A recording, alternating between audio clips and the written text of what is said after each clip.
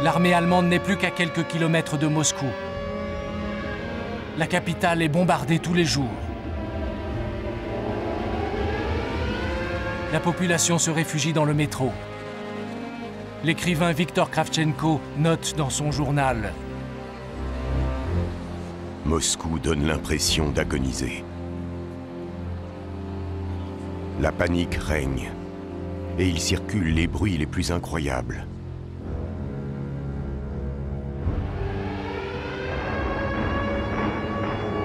Certains disent qu'un coup d'État a éclaté au Kremlin et qu'on a arrêté Staline.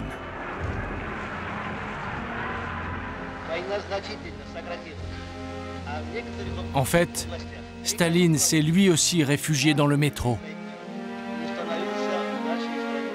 C'est ici, alors que tous ses fidèles le pressent d'évacuer la capitale, qu'il prend une décision qui va tout changer.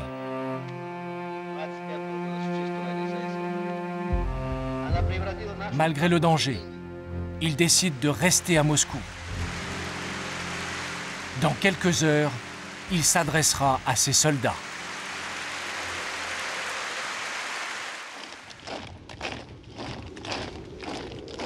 « 7 novembre, 8 heures du matin. Des régiments rejoignent la place Rouge, en pleine tempête de neige, à l'appel de Staline.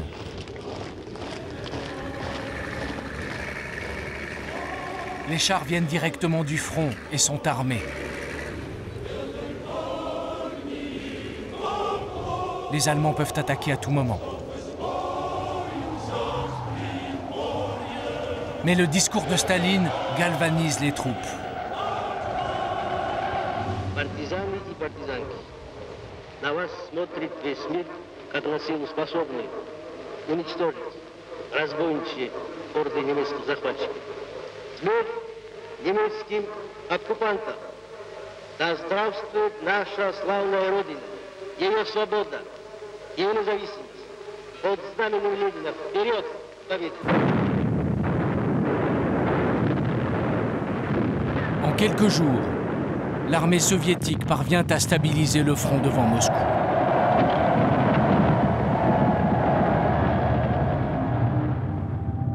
Mais ce n'est que 10 mois plus tard, à l'été 1942, que va se jouer l'une des plus grandes batailles du siècle. Nous sommes à Stalingrad. C'est le tournant de la Seconde Guerre mondiale.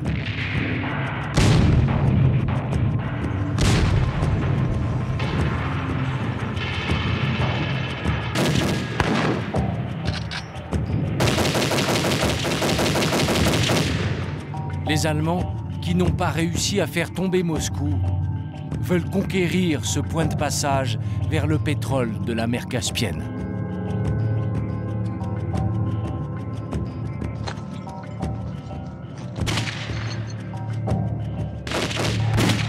Ils occupent 90% de la ville. Mais il leur reste encore quelques centaines de mètres à gagner.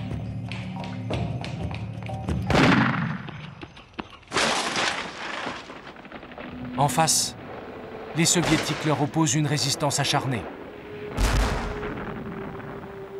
Le mitrailleur russe Andreï Koziaïnov est l'un d'entre eux. On entend les pas et le souffle des soldats allemands. Je ne peux pas les voir à cause de la fumée. On tire au jugé. À l'oreille.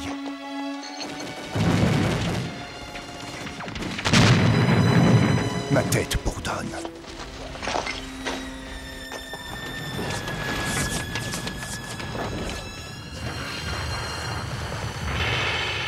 Au total, 2 millions d'hommes vont mourir à Stalingrad. Pour la première fois depuis le début de la guerre, Staline, sagement, a décidé de ne pas intervenir lui-même et de laisser faire son chef d'état-major, le général Zhukov. Zhukov a un plan de bataille. Il veut prendre au piège les Allemands dans la ville qu'ils viennent de conquérir.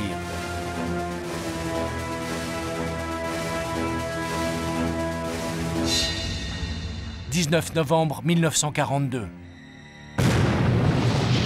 7 heures du matin. 1400 chars, plus de 1000 avions et 1 million de soldats soviétiques se ruent sur les flancs de l'armée nazie. Ces images, filmées après la bataille lors d'une reconstitution, montrent la jonction des deux armées russes.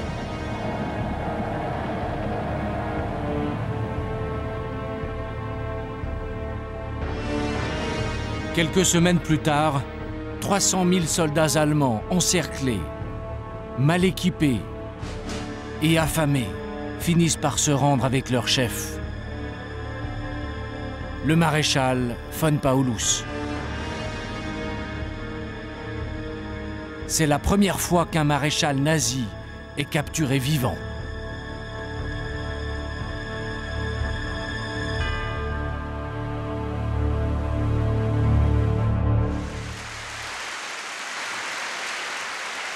Pour Staline, c'est un miracle.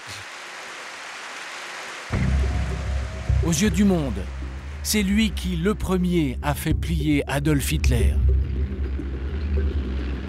Et c'est lui qui va lancer pendant les 2 prochaines années la contre-offensive héroïque des soldats russes contre l'Allemagne.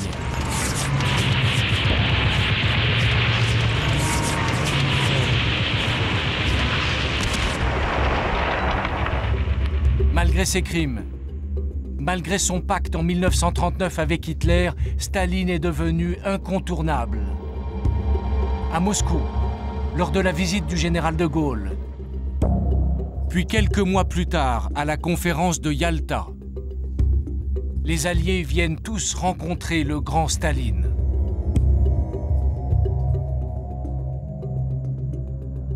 Le Britannique Churchill porte un toast. La vie de Staline est ce qu'il y a de plus précieux pour chacun d'entre nous.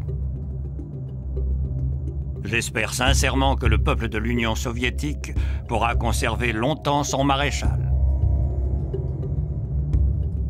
Churchill sait que depuis la victoire de Stalingrad, l'URSS est en train de devenir une superpuissance. Il sait qu'après des mois de contre-offensive, l'armée rouge va bientôt entrer dans Berlin.